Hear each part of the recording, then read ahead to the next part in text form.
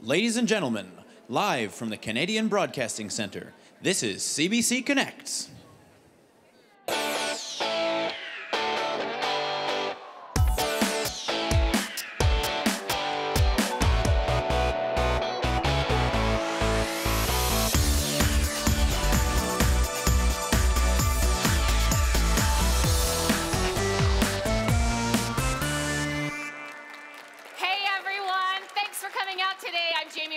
I'm the host of CBC Connects. With me today is CBC News' Eli Glasner. Hello, hello. My friend, CBC News arts reporter and film critic. So we're really excited today because we're talking about award season.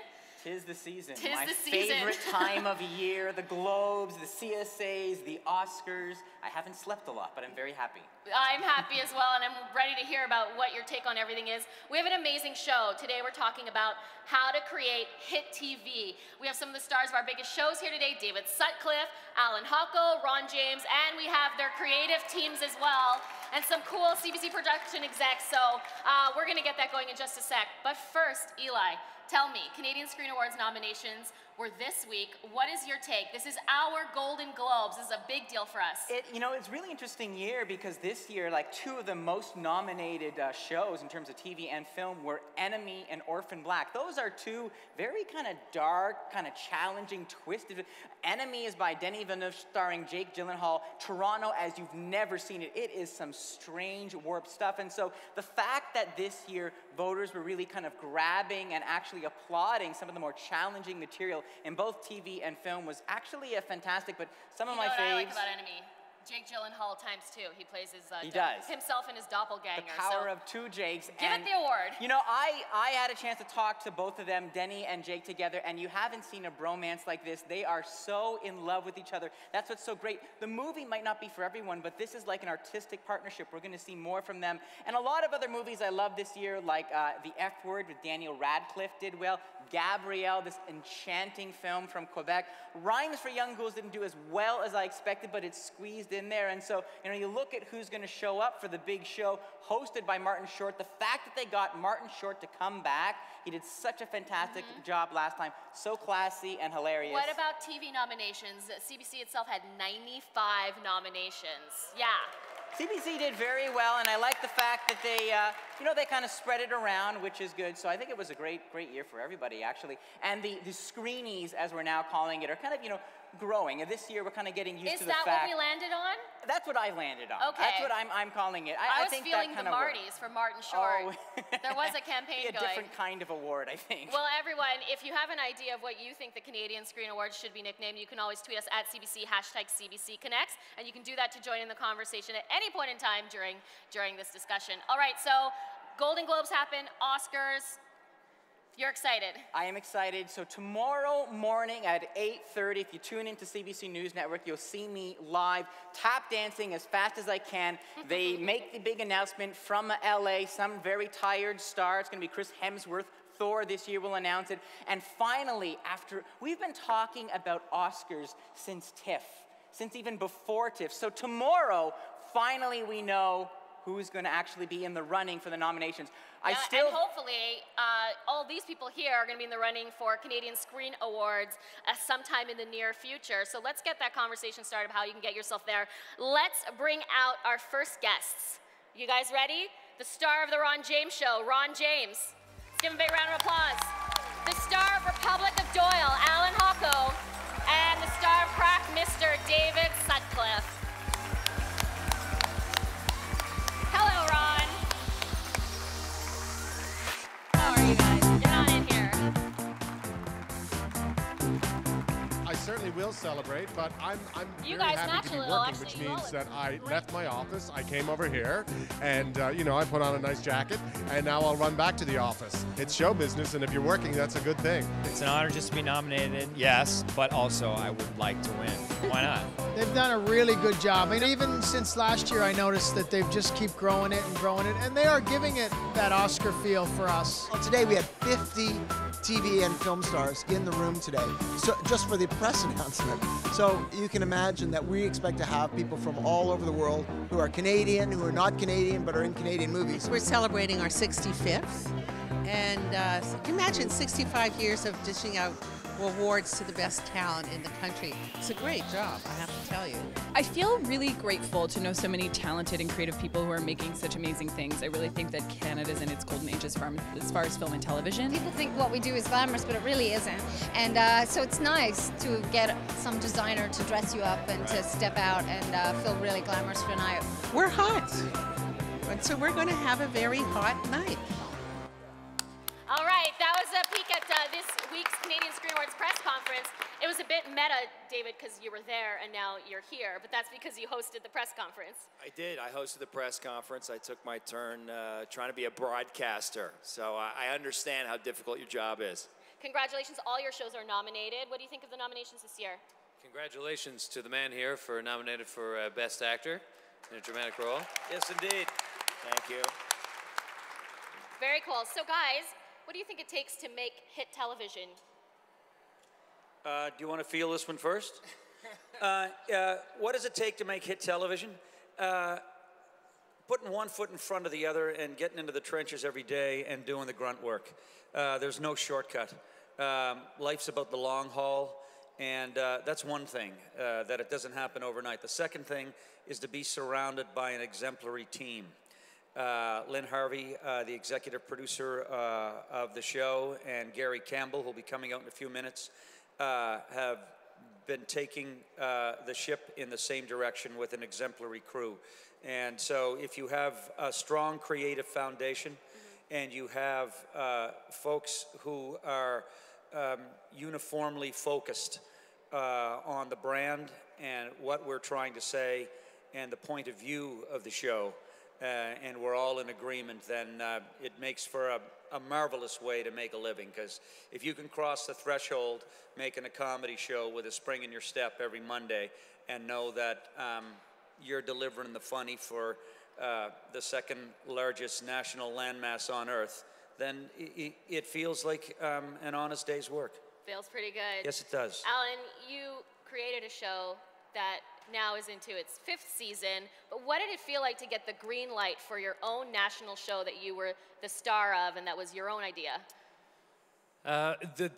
To have an opportunity to make, we were just kind of discussing that, by having all of you guys here today means a lot to us as artists and as creators and as actors and whatnot, because you spend most of your life in this industry, particularly in this country, trying to get anybody you can to pay attention to the work you're doing. So I spent a lot of my life convincing my family and my cousins and my aunts and uncles to come see my plays and to do this or to do that. And to know that you have an opportunity for a world stage to make a show that is going to be embraced, or hopefully embraced by Canadians, it's a very special thing. And all of us, I'm sure all of us here and all of us with Republic of Doyle, we're very grateful for all of people's support over that kind of thing.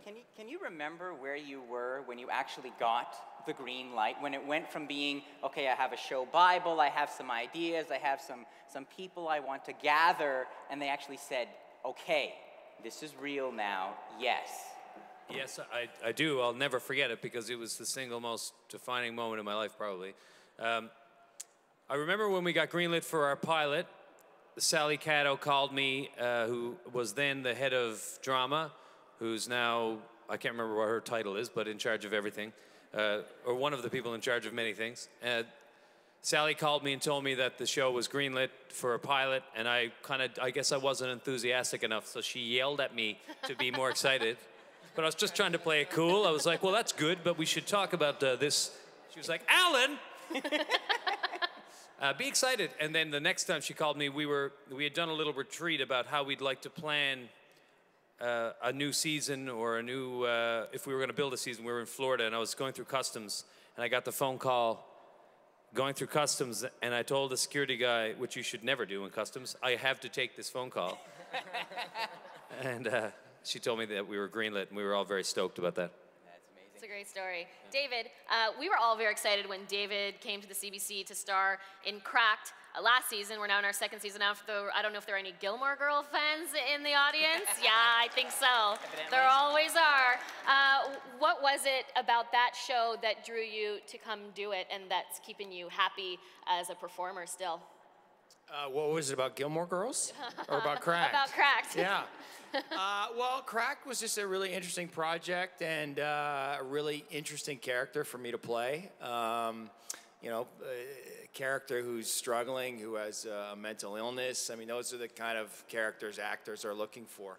So it was exciting to come back to Canada and to work for the CBC. And I didn't know, you know, you shoot pilots and you never know how they're going to go, what's going to happen with them. So I was excited that the show was picked up, and now we're in our second season, and I think we're starting to gain some momentum and figure out what it is. So it's exciting. And we have your creative teams here today. You've been having fun reminiscing with everyone in the back. Do you get to do this often, to do a show like this together? Never. Never? Yeah. John Vatcher, John, right? John. Yeah. One of the creative executive producers of his show, I realized that his family and my family are from the same little granite pimple of an island off the coast of Burgeo in Newfoundland. It's unbelievable. So that was usually good. And I think his great aunt owed my grandmother $5, so I'm getting it from him today. Yeah. Collecting. That's some serious interest. Well, as you can see, Yeah, we don't definitely get to do in this office. tune. We're playing on the same hockey Yeah, team. absolutely. We just don't have the logo yet. All right, before we bring out their creative teams, let's take a look at some of the hit shows that they make.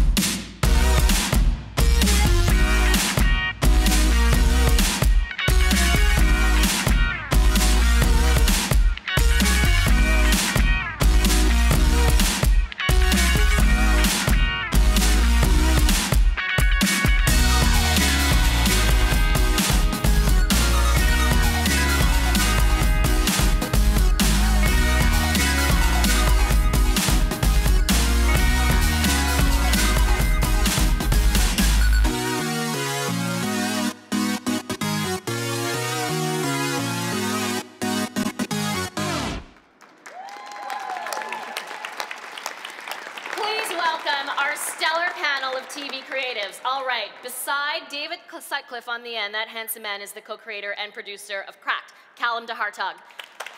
To the other side of David is Helen Azamakis. She's CBC's Senior Director of Drama, Commissioned and Scripted Programming, so you guys want to get in a room with her. Perry Chafe beside her is the co-creator and writer of Republic of Doyle. Beside him is the executive producer of Republic of Doyle, John Vatcher. I'll remind everyone that Alan Hocko is not only the star of Republic of Doyle, but he's also the co-creator, writer, and he's the executive producer. He's a busy guy. Michelle Daly, beside him, is CBC's Senior Director of Comedy, Commissioned and Scripted Programming.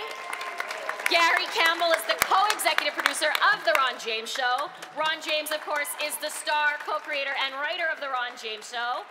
You know us. Beside us is Heather Conkey, who's the head writer of the hit show Heartland. And last but not least, please welcome Peter Mitchell, the showrunner of the international sensation Murdoch Mysteries. Thank you all so much for being here.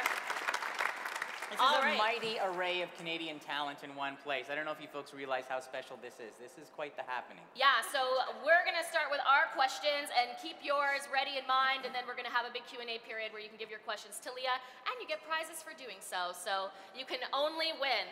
All right. A lot of people who are here who are interested who've been tweeting us, we're not necessarily at the point where we're in the 5th, 6th season of our hit show, so we do want to know how to begin. So maybe you guys can share some of the stories about where the ideas, where the pitches came from. And Callum, you have a really cool story, so maybe you can remind people what you do and still do, and then how you got into television. Thank you very much. All right, I guess I've been working as a police officer here in Toronto for close to 15 years and always enjoyed storytelling and the premise, and it was just a neat way to express some of the experiences I've been through. And along my journey, I'd come across what are known as crisis intervention teams, the pairing of a police officer and a psychiatric professional. And that relationship sort of evolved where it felt like a really neat partnership that I'd never seen before, and it kind of lent itself to storytelling as far as relationships and the worlds that they could explore together as a team, coming at it from 2 different perspectives. And I partnered with, I pitched it to a production company. They were incredibly positive about the idea and the concept, and then I met with Tracy Forbes, who's a writer, and she helped sort of flesh out the idea, and that's kind of how we then pitched it to a, CBC, and then they responded, and then it just developed from there, and you work together collaboratively as far as sort of piecing out, the broader landscape and the bigger picture, and it sort of evolved from there to pilot and actors and seasons, and now finishing our 2nd season, so it's been that kind of journey. It's been great. Taking what you've experienced and then breaking it into like a 52-minute script, that's not natural, right? It's a very different kind of reality. What was the biggest part of the learning curve as you entered this world of television for you? I think, I remember the first time I walked into a story room and actually seeing how an episode was broken down, and I guess it was the first time really sort of looking behind the curtain, and I was like, I get it now. It kind of makes sense as to the arcs of characters, the arcs of stories, the development of where you see it, and that's sort of the vision of the showrunner who comes in and the team of writers that they bring in. I guess it's the collaborative effort and the size of the team that you really start to respect. And you realize that, it takes all of these minds, all of these perspectives, all of these opinions, and how that crafts a bigger arc, I guess. So that was really neat. And like I say, the fundamentals and the physicality of it, of seeing how you break down commercial breaks and stuff. I was like, interesting. Well, Callum and Helen and Alan, maybe you can tell us, how prepared do you need to be, or experienced you need to be to get that big show? Because you seem to have learned a lot by virtue of being in it already. Did you say my name too? Yes. Well, it's funny, in our situation for Republic of Doyle, the three of us, Perry comes from a very similar situation, although he's not a trained professional private detective. I think you pretended to be one in your other day job. I come from the theater, and I started a theater company, and I started producing that way. And I think when you get a major production in the theater off the ground, and you actually get it to be successful, you realize you can do anything, because it's almost the most impossible thing that I've ever conquered. But I just, like Ron was saying earlier, you just have to attach yourself with the greatest people who are sitting right next to me. And, luckily you'll get an executive like Helen, who worked with us from the very beginning, and we were able to sort of form some kind of path into the impossible. I don't know if that makes any sense. Here. You want to say something? I was just checking on it. Yeah, it does. When we actually started ours, there's a funny little piece there. As you try to get your really, really good idea, you can't do it by yourself. So you have to have a good idea. You've got to be open to a good idea, but really best idea wins. And I remember when he was pitching this, we'd done a feature together. He brought Perry on. We said, we should do some stuff. Do you like stuff? Yeah, I like stuff. Do you like? Yeah, let's do stuff. So when we had these ideas, they had a couple really great ideas. We took them, we pitched them up, and when we did the first section, he goes, well, they want to meet now. Sally wants to meet. Yeah, so he went up with 4 pitches. And he had some really good ones, and they were great. But you've got to, there's this thing when you're going for the big idea and have the big idea, you don't know if it's the idea until they go, that's the idea. So I was pacing around back in Newfoundland as he was here in Toronto pitching these 4 ideas we knew about. And he calls me back later. He said, well, did they go with the grocery store one? No. I said, well, how about the one with the, no. Well, how about the, yeah, no. But they went. What did they go with? Well, we went the father and son PI thing. I went, the what? They went the father and son PI thing. I said, I don't know what you're talking about. That's a thing I thought about when I was 14. I thought it was a really good idea. And when you're in that meeting and they're going, no, it's cool, but it's not for us. And he goes, well, I got this other one. And he just kind of, and they went, yes. And we had to, and then Perry went, I know that one. I go, you didn't even tell me about that one. So you've got to be open to the good idea and be passionate about that good idea. And you got to sell it, and then you got to live up to it. And that takes more than just yourself. It takes that team. But how developed does that have to be, right? Because father and son PI, but then, sometimes you get the question, okay, what happens in episode 4? Yeah. What happens, do you have to worry about the arc of the season when you walk in with that elevator pitch? People definitely do have to worry about that. I don't. Perry does. Perry? So this is about division of labor. Yeah, that's why I became a PI for many years. No, I wasn't actually. No, it's a good question. The pitch is funny. The core of the pitch is the pitch. It's your idea and so on, but it'll go through so many stages by the time it actually hits air. It's incredible. So you have the world in mind. We had the world of a father-son PI team, which we pitched.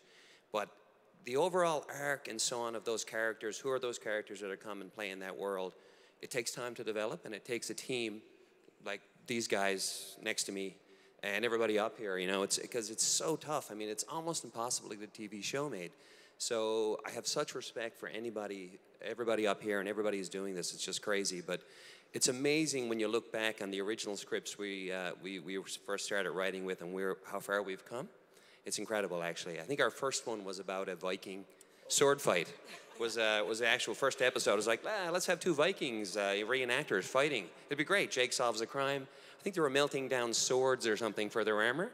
So we put that one on the back burner after we spoke and pitched that one. It was like, I think, and you guys were so cool. It's like, you know what? Why don't you put that one away for now? Like, almost like they put it on the fridge. It's like, oh no, this is great. Let's put this one over here. You like may make it one day, right? I oh think. yeah, no, Helen, no. can you tell us a little bit, Michelle, if someone could give Michelle a mic too, about the process, the length of maybe getting from your idea to fruition, and what people can realistically expect so that they don't lose hope?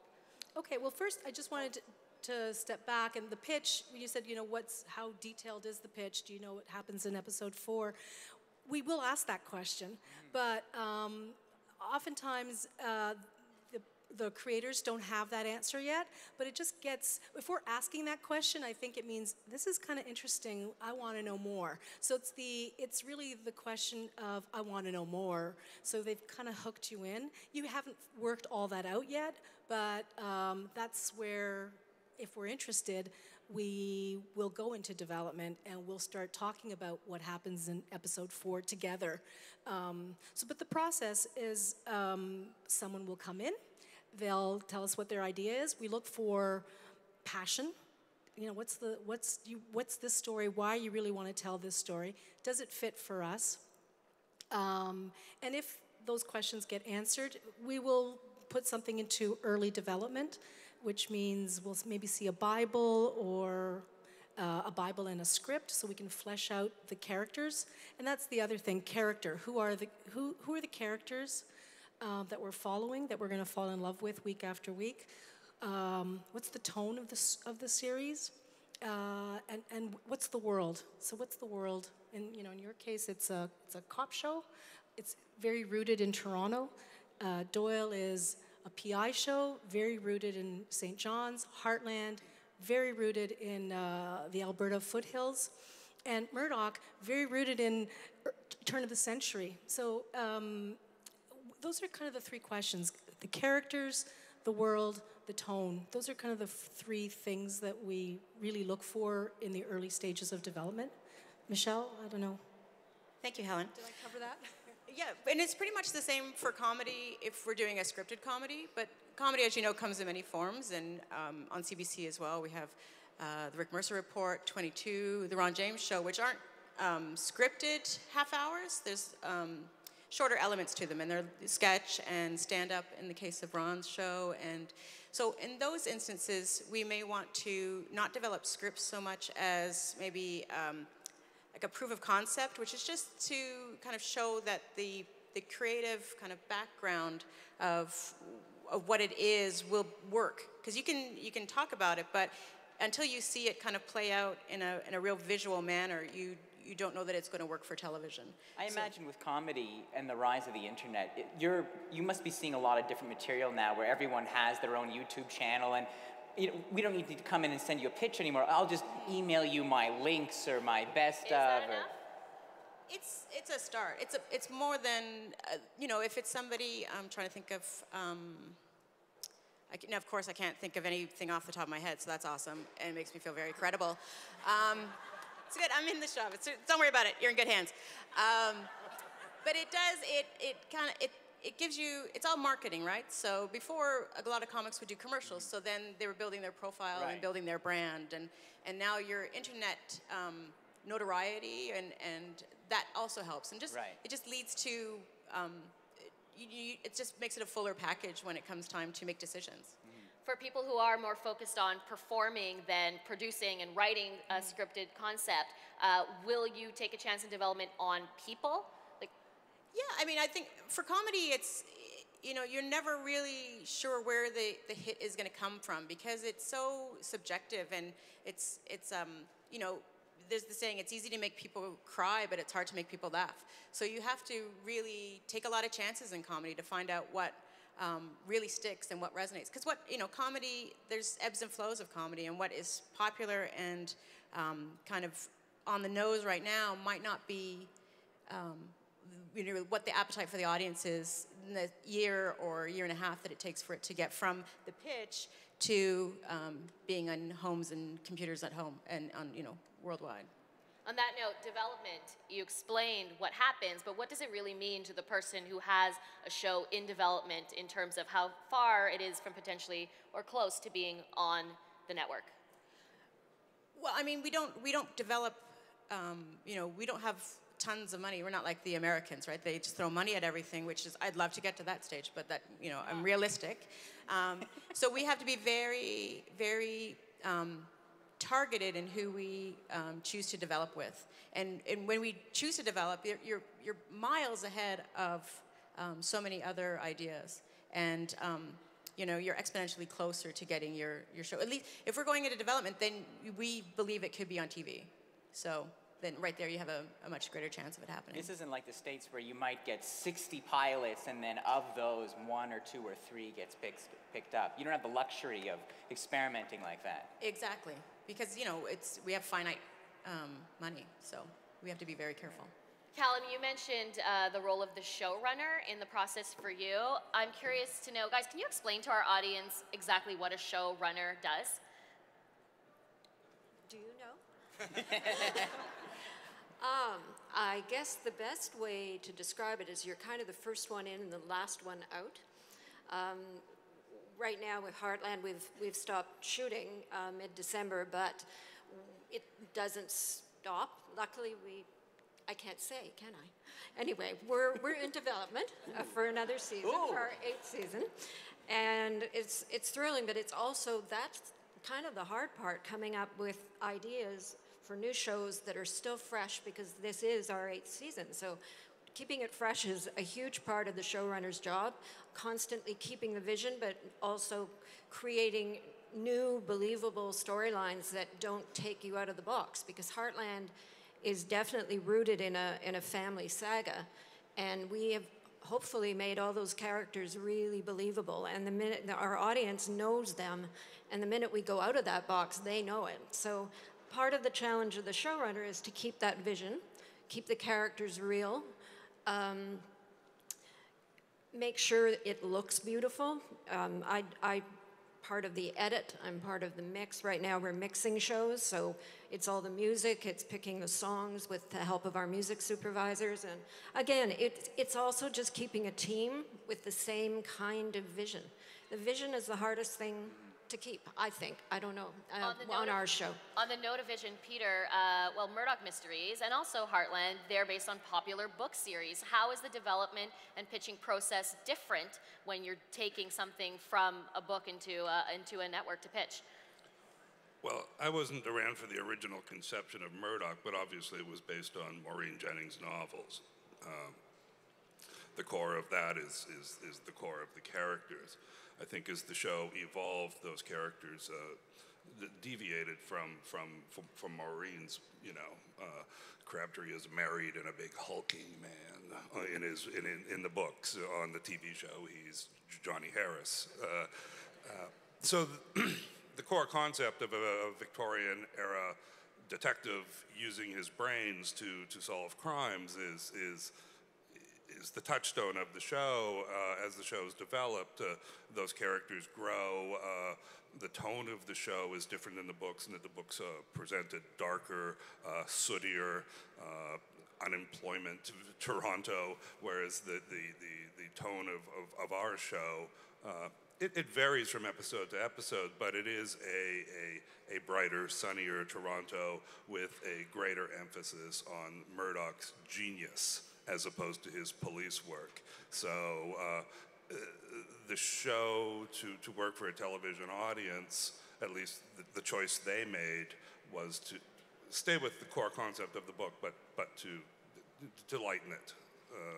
I'm not sure 10 years ago the word showrunner was even in the lexicon, and I think it's the rise of shows like Breaking Bad and Mad Men and this explosion of kind of specialty provocative dramas have kind of changed the way the industry looks and respects producers and writers. Is that making your job any easier? Do you find you get a little more leeway or respect these days? I don't think by them throwing that name at me does that. I hope my experience gets that. Certainly an acknowledgement that a head writer is more than a head writer now on a television show. They're the head casting director. They're the head picker of talent. They're the cheerleader. It certainly makes my job easier in that we acknowledge a need for that person. How does that compare to the Ron James show, which is a different format? What? Sorry. How does what compare to the Ron James show? Sorry, I just love listening to Peter's voice. It takes me to a better place. Sorry, what was the question again, though? Format of development. Format of development. Well, it is very different with sketch, obviously, because you're not starting with a single, as clear a concept. You're trying a whole bunch of different concepts. And then you have to figure out if all those concepts then work together. And you're also, I mean, Ron and I have known each other for a few years, but there's an element of getting to know each other, too, particularly with comedy that's very important. You know, many people here have mentioned trust, huge. And also, beyond trust, and again, I'm completely going off topic here, but people have mentioned passion and heart. Caring about what you do is so important, particularly in the development process, finding those things. And we were fortunate in that we care about the same things. And you might not think that's important in comedy. You think comedy is glib and blah, blah, blah, but it's so much about what you care about. If you don't write what you care about, and I think that applies to everything we do, you're in trouble. We don't. Sorry, I was about to speak for everybody. I don't make TV shows. I do. Sorry, now I was about to lie to you. I do make it to support my family, and I do like having my work appreciated. But at the end of the day, you do it because you're excited about it, because you care about it, and you want to surround yourself with people that care about it equally. I mean, I'm amazed how many TV shows you end up on, where you look at a room and you go, every single person in this room cares as much about this scene as I do, which is amazing. You know, we tend to think of TV as a heartless, cold place sometimes, because it's portrayed that way in the media and on television. But really, I've met some of the most passionate people in writers' rooms, and with comedy, comedians are trying to find a room-friendly word, jerks. Quite often, but if you're lucky, and I've been very lucky, they're jerks who care. Why is our producer laughing really loudly at that comment? We know many of the same jerks. That's why. So I didn't even come anywhere near your question. Was I within 100 miles of what you asked? But we are curious about when you are at the outset picking the right people to work with, because it is more fun to partner up with someone and do this project together. But then if you do get ahead somewhere with a network, for example, you're into some pretty big stuff. It's really important to everyone. Any advice from you guys or from the Republic of Doyle team about what works for you guys and how to find the right people to work with or avoid the wrong people to work with? Ron, you ahead, Ron. I'll just finish. For a comedian, I don't know if there's any comedians out here, but once again, to reiterate from the top, what I said, you have to have a team that's taking the ship in the same direction.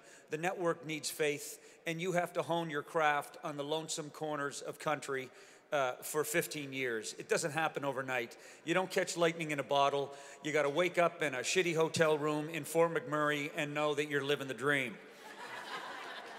You know, you just do. And there is no shortcut. So when you finally get a room together, it helps if the people in that comedy room, in the writing room, also have the live ear, the ear for performing live. They have to know what silence is. They have to know what what gets a laugh, and they have to know what's going to work. And the only way to know what's going to work and to hone that intuition is to hone it in the arena of the road.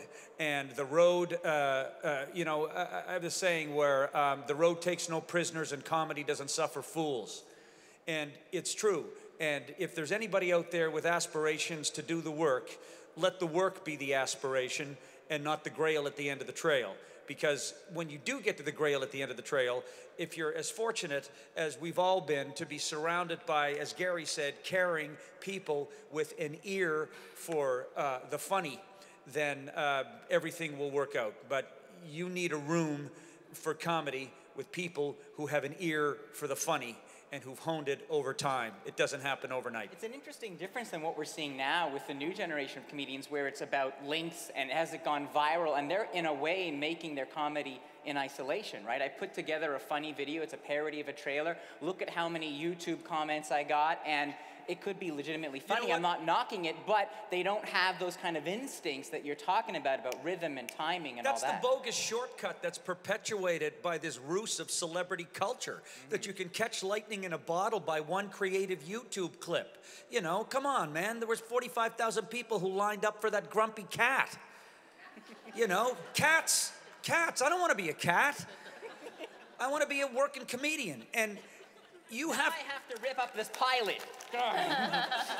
But you have to know what it's... You have to know and learn over time how a joke plays in Kelowna versus one in Thunder Bay, versus one in Corner Brook, versus one in Toronto. And so this instant gratification with fame from YouTube and everything, it doesn't buy my muster. You know, it's, you know, everybody wants to be rich and famous. Well, guess what? You won't be if you suck. And the only way to get there is to do the work on the road. So that's my little rant. Well, anyway. Michelle, you can speak to that. Grumpy Cat has a calendar run as a national television show in many seasons now. What does it take? What is the pedigree you want to see to get into the room with you? Well, I mean, first and foremost, the show has to be funny. It has to be naturally funny, and it has to be something that's going to resonate with the audience. And what will resonate with a CBC audience might not be the same thing that resonates with a Much Music audience, because Much Music is now the Comedy Network. Side note. But you know what I mean? So you have to. It has to be funny for the CBC audience and who we feel the CBC audience is, and who we want to be the CBC audience. You know, we want to. So I think, you know, with what's Ron saying with the YouTube clip, I mean, that might get you a first season, but doesn't give you 5 seasons. You know, so that's the difference. You know, it might be a bit short-sighted, and there might be a lot of buzz about it, and then people, you know, a lot of people want to work with those people, but as a network executive, you have to know what's going to work in the long haul. So it might not be the grumpy cat. I have cats. I wouldn't line up for them. But you, maybe I would. I'm not gonna. I might. He's kind of cute. But you want to know that all this work and effort that it takes on everybody's part, on our part on the network, on the writing part, on the creators, and the performer part, like. We're in this for the long haul because it's so much work, and you want to be able to continue doing it. And I think the difference between taking a YouTube sensation and throwing them up on you know, on the conventional network is really, you're just going to get a season, maybe 2 if they stretch it, you know? Harry and John, I'm curious, and also Alan, because I think a lot of people here and watching online are at that stage where they're thinking of pitching. Do you rehearse? Do you actually perform your pitch when you know you're going into those big meetings, or are you just, you agree, you've got something, and then you just kind of freestyle it? No, we wouldn't rehearse, I think, because then that would be, you'd be performing an untruth, I think. I think you'd get yourself in trouble. What we do, though, the 3 of us and one of our other partners, we always just ask each other tough questions, making sure that we're all very clear about the creative, about what it is we want to do, what the story is we want to tell. Make sure that we can, you know, we've been working with Helen for a long time, that we can preempt any questions that may come to us, or we can try, you know, to sort of avoid going down the wrong path or whatnot. So we practice and we talk, and but really, first and foremost, what we do above all else is focus on the story we want to tell, the characters we want to create, and situations we want to put them in. That's what you got to focus on first and foremost, I think. Helen, do you have pitching don'ts, like some kind of worst case scenarios you've seen? No names. Pitching don'ts. I think when people come in, this is, I think I've seen this in younger and less experienced writers or creatives. They come in and they ramble. If you don't, you need to be clear. You need to be clear and concise, because, and I think the Banff, when people go to the Banff Film Festival and we get a lot of pitches there, you might just get 15 minutes of an executive's time. And I think 15 minutes is a good thing to keep in mind, that you could lose the executive if you just go on and if you're not focused about very clearly what's your story. Why do you want to tell this story? Who are your characters? And keep it short, because if the executive is interested, they'll draw you out to get the longer version. And you gotta get the hook in first. Yeah, I guess it's the hook. It's, you know, why, and I guess you got to answer the question, why is this the right story for this executive, this network? And the other piece of advice I would give is know the network you're pitching to. What might work for CBC might not work for CTV or Global, or so just know a little bit of what's on the schedule of the network you're pitching to. If they've got 5 cop shows, do they really need another cop show? You know, or maybe that's all they're interested in. You know, just having done a little bit of research about where you're pitching, who you're pitching to, but in terms of the pitch, I would just, that would be my recommendation, is keep it concise and then let them, you know, ask questions. We're going to take some questions from social media in just a second, and if you want to ask some questions live, just start heading on over to Celia. But first, it must be attractive to find someone who's writing what they know at the pitch phase. For you, David, as a performer working with Callum, you're also a producer and a director as well, but in this particular case, what was great about being able to work with Callum to play this role? Well, the best thing is, you know, we're on location shooting a scene, and I'm trying to figure out, would I pull my gun in this situation or not? And I just text him, you know what I mean? And I have an authentic answer. And often what's interesting is the answer is, well, it depends. Depends on the situation. I'm like, you guys don't have rules, specific rules? But no, a big part of it is, you know, the nuance, right? Like Callum is very eloquent about his experiences working as a police officer, and he's very sensitive to the people that he meets and that he has to deal with. So I think that's been the most important thing for me, because, you know, when we're doing a cop show that's trying to be authentic as it can be for a television show. So having him there is a huge plus for me. Callum, you're still working as a police officer. Do you have any advice for people on how to balance a day job and then working on that pitch, working on that dream on the side? I think the best piece of advice you sort of mentioned in your question is the word balance, and that's something I've always tried to incorporate in my life across the board, emotionally, physically, and professionally. And I think when you kind of are doing what you love to do, or you're chasing your passion, or you're reaching for your dream, it's not really that difficult to do, to balance. I mean, I would be doing this even if the show didn't work out.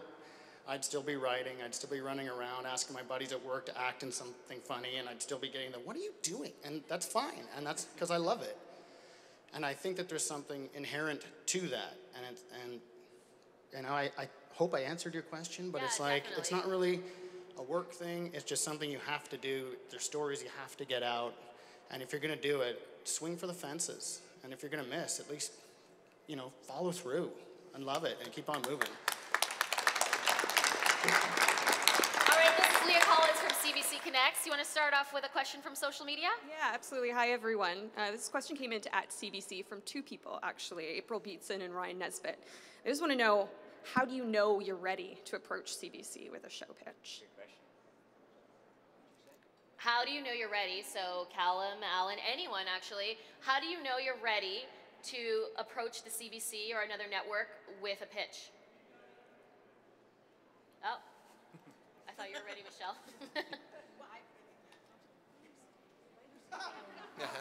Okay, Heather. I can answer that. I don't think you ever do know.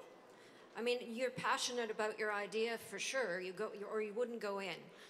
You have to be full 100% behind what you want to do, and you never know when you're absolutely ready. But you go in when you know your passion is at its peak. I think that's the way I work it anyway. And Callum, for example, did you go in with multiple ideas, like Alan and Perry and? No, it was one idea, and we had honed it, like I said, with a writer partner and with the production company, and it was like, this is the one. And I have to be honest, for this particular project, there was definitely an aha moment for me that was like, this works. Just feels right. Let's do it. And Michelle, go ahead. I'd just add to that is like, these execs are really good. Not just because they're up here, but they hear literally hundreds of pitches all the time, so they're very good, and you'll get a sense, as Helen said, if they're interested, and they'll draw it out of you, but they're also going to ask questions about this thing, so you need to know it inside out. You need to know exactly what this world is about, even though you haven't created necessarily a Bible for it yet, but you've thought, you've pretty much thought this through, you've talked it out. If you have a writing partner or a co-creator, you know it, and it has to show in the pitch. They have to be like, oh, this makes total sense. This is fantastic. And everything tracks, everything makes sense. And just to clarify for everyone, because we've said the word a couple times, the Bible, can someone quickly tell everyone what it is? Oh, Alan's got this one. Oh, so polite. Michelle. I was trying to get rid of all the mics, because Gary and I have a pact that we didn't really want to talk that much. So I said, see, I got rid of all the mics. And thank you, Alan. That's so kind. What a gentleman. A Bible is it could be any number of pages, but around 5 to 10, writer, sir? We're in this together now. It depends on the show and how complicated the show is, but it's ideally like 5 to 10 pages, and it kind of creates on the page. It shows us as network people and how well you write, how well you know the world that you're in, and then you break down some characters, the significant characters, and so that we all understand their motivations. And then the next part of it, I'm sure I'm missing a bunch of steps, are some episodics, so episode ideas for the first 6 episodes, and then you see how they all kind of so the world you're in, the people that are inhabiting this world, and then the situations that you're creating for these people in this world. Great. And did you guys go in with that for every single one of those ideas that you pitched? No, a big part of this too, is what Perry just said was right on. You got to know everything well enough. You at least have to know what your trajectory is going to be with the characters, with the story. So truthfully, when you get asked difficult questions in the pitch, you can make up answers. That's our job as writers. You need to know it as well as anybody to say, and because those meetings and those questions may not be questions that you were thinking of or were working on, so they should send you in a direction that you can have a cool answer. It doesn't need to be the right answer, but you should have fun in those pitches too. You're demonstrating your passion and that you're the voice, and you know this world that you've created, and you have an idea of where it's going to go. Yeah, and being from Newfoundland, we have the gift of, being able to make stuff up all the time. All right, we've got a question from the audience. Hi. Hi. Callum, as someone who's not from this world and developing your own show, you said you took it to a production company first, but how did you get in that meeting with the production company? And Helen, would you recommend that someone as a first timer would go that route first and then come to CBC, or? I guess in my experience was knocking on a lot of doors and getting out there just by meeting people and talking to people. And I think it became obvious that you want people with experience that can guide you, that can sort of help prepare you, can help a network feel more comfortable, basically taking risks. I mean, it is also a business of risks, creative, emotional, financial. So it's about creating that comfort level. And so, yeah, I mean, there's many different ways that you can go, whether it's partnering with a more senior writer or producer, production company, and it also depends on the relationship that you develop with those people, or if you already have relationships at networks, and then perhaps they can give you you know what I mean? I think it's a piece of advice that I've taken both on my other job is to stay fluid, you know, stay fluid with the situation and stay fluid with the world you want to go. And, you know, rigid perspectives usually break or they crack. But do you know what I mean? There's a lot of maybes, there's a lot of potentials, but stay fluid and open to it. Great.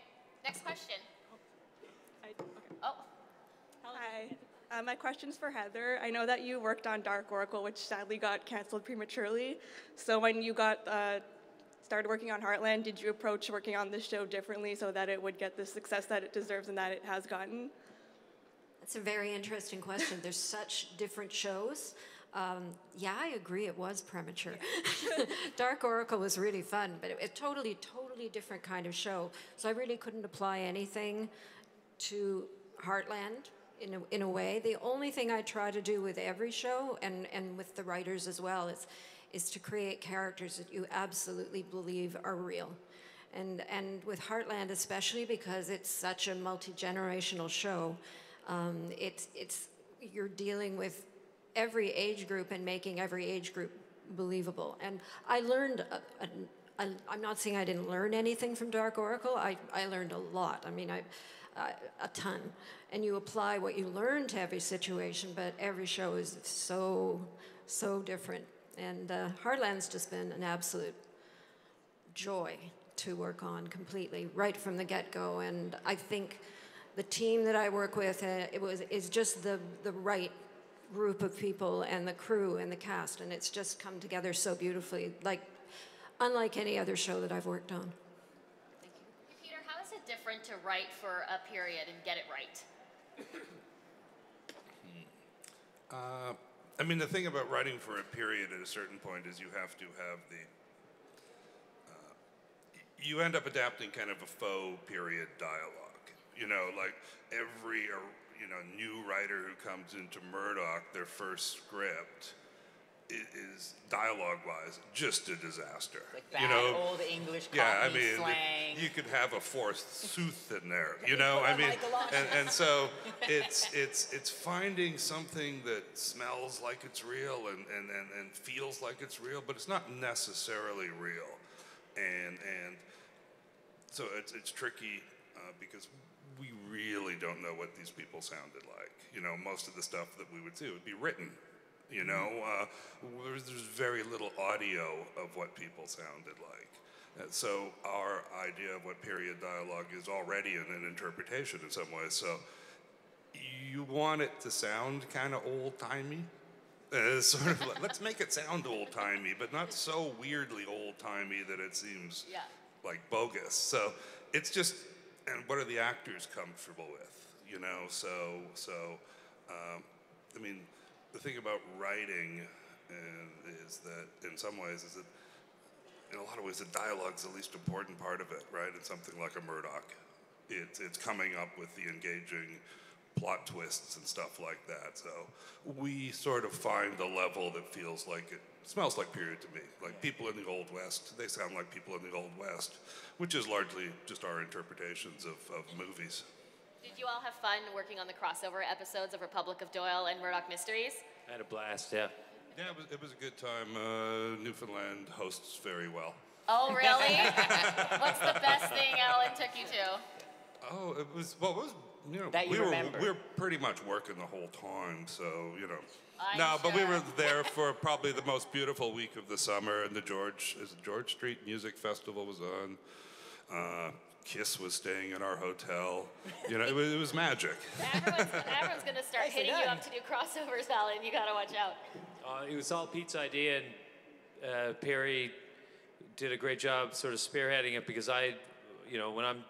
Perry and I run the show together now, and which is a great relief to me for sure because of the acting part of it. So I couldn't really get back to Pete with the idea. I couldn't even imagine it because it felt like, with all the things that were on my plate, it just felt like the most impossible thing in the world. And Perry was like, no, I'll take care of it. And the greatest weather we had when we shot the Murdoch episode in Newfoundland translated that when we did the crossover for Murdoch, it was literally the worst weather we've ever had. to the same locations. Yannick was freezing his ass off. We're going to take another audience question in just a second, but first I want to ask, you mentioned when a new writer joins the writing team of Murdoch. So of course, you know, we all romanticize comedy writing rooms. What is the learning curve for new writers in your room? Or hazing. You know what? Sadly and boringly, we're a pretty kind room. I've been in rooms where it was brutal, where there's I worked on Mad TV many years ago, and that was a brutal room. There was like 15 people in there. So it was a huge room, first of all. Yeah. Oh, yeah, it's very different down in the United States of America. How many are in yours?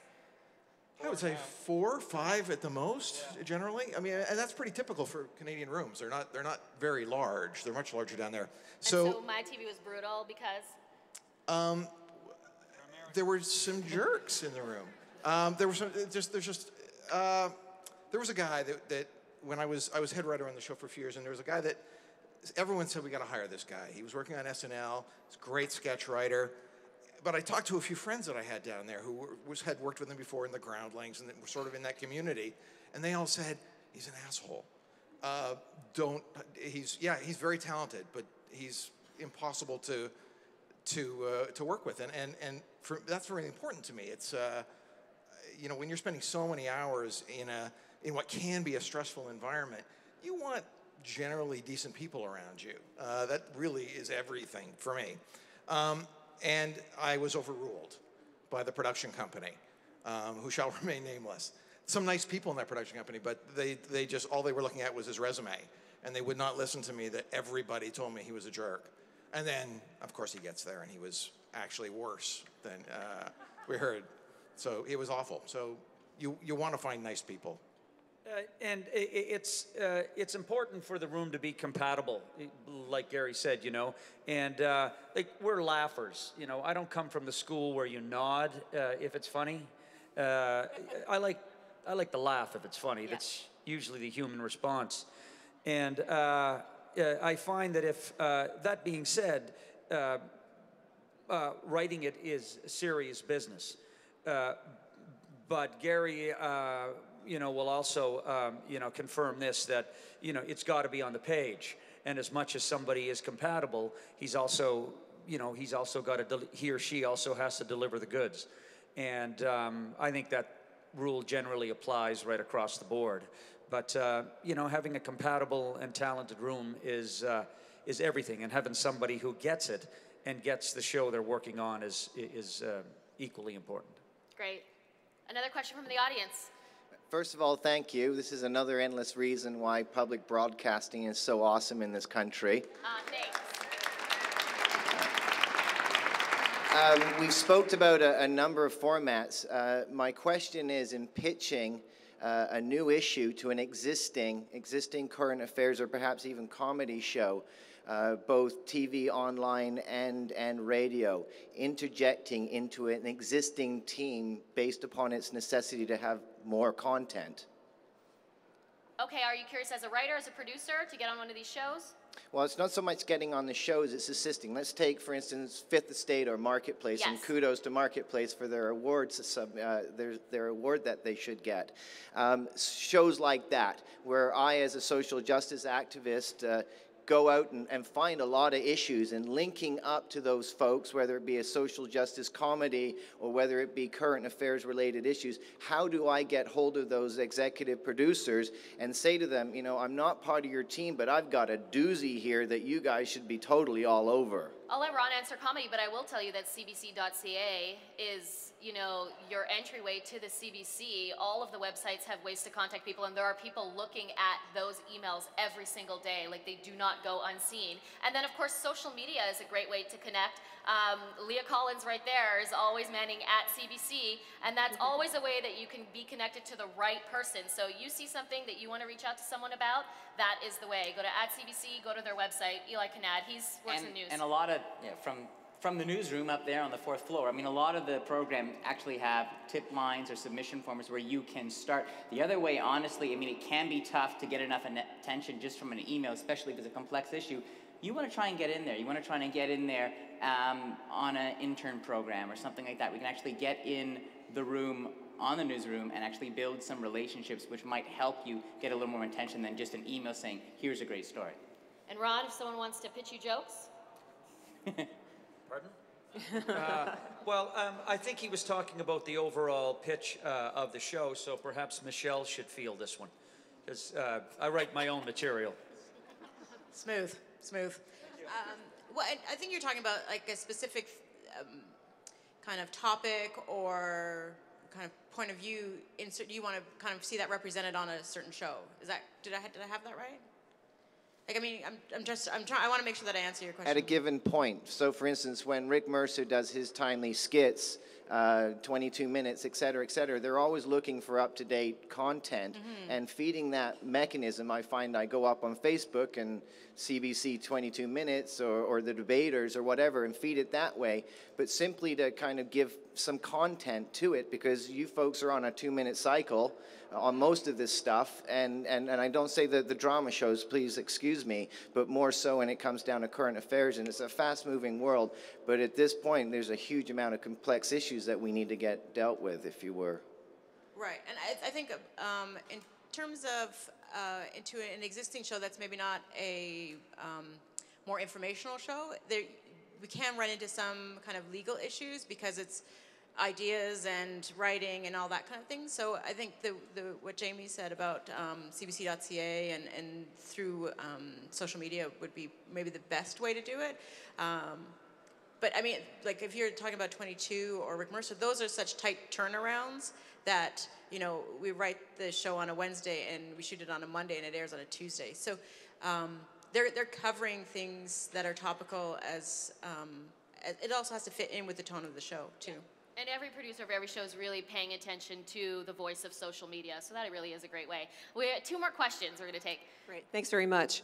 Callum, I have a question for you. My husband was with the Toronto Police Service for over 30 years, and we watch a lot of the shows, we watch all your shows, and authenticity is really important to him. You know, you talk about drawing the gun, and he was with the college many years.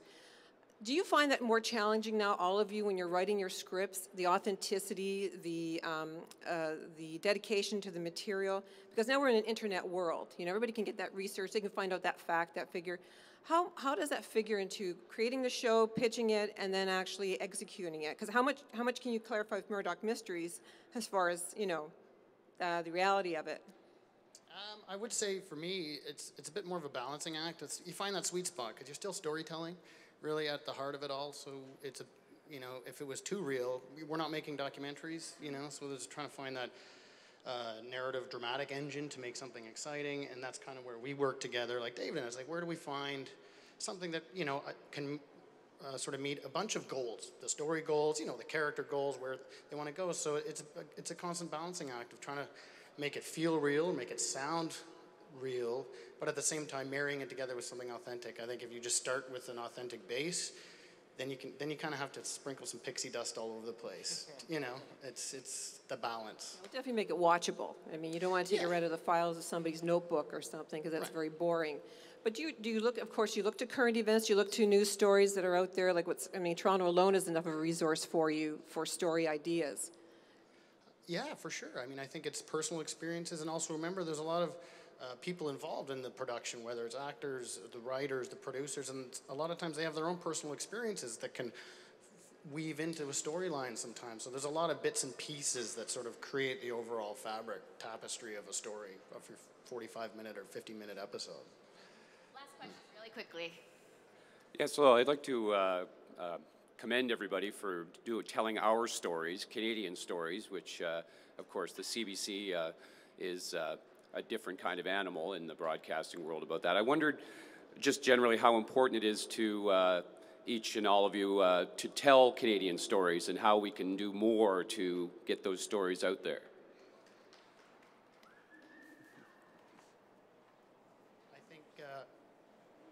I think that for me, it's just telling the stories I know with the people that live it, and I think hopefully that comes across. I've lived I'm from Canada. I've been in Toronto for almost 20 years, and that's where it comes from, my experiences. So hopefully that feeds its way in and people can relate to some of it.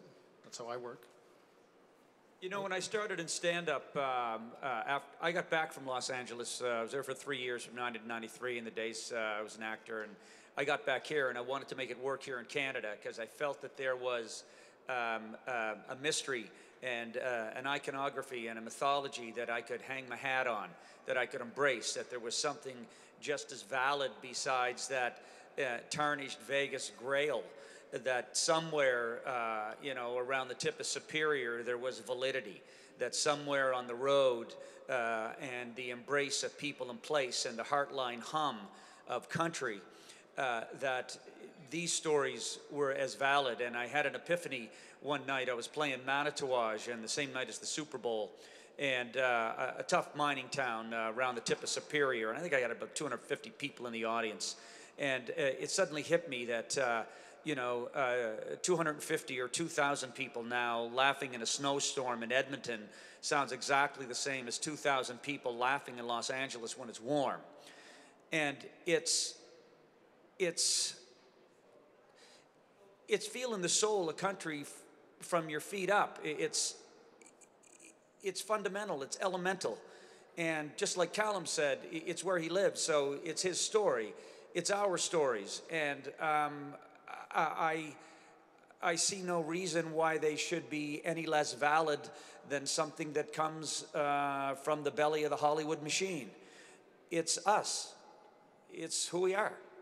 Simple. Also add to that there's an element when you're telling those stories. We had a recent time we were trying to pitch a story. We had a piece. We were going through that, and we were just wondering, when you think about it, well, what format is this? Or is it like that, or is it just take all that away? Why is it the most compelling thing to you right now? Why is it the best story you want to tell? If you figure that out and you can distill that to why I care, and then when you pitch it, why would you care? When you grind that all down, I bet you it's a good Canadian story, because if you're a storyteller, it comes from where you are. You're a product of it. Don't try to make it anything. Will it play in the States or not? The first essence is, why do you want to tell somebody about it, and why would they care? If you do that, I bet you it's a good Canadian story. I'd just like to say something too about that, because CBC is the one place that brings you Newfoundland in all its glory, and Calgary and the foothills and the Rockies in all its glory, and Arctic air in all its glory. And I would just like to hear you give them a huge round of applause for doing that.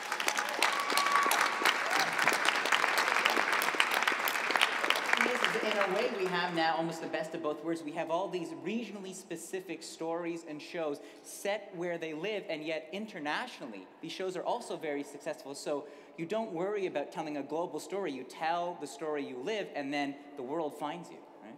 There you go. Absolutely. All right, so if you have more questions, you can see everyone over there on that step and repeat, or you can just have fun and take a gorgeous photo with them.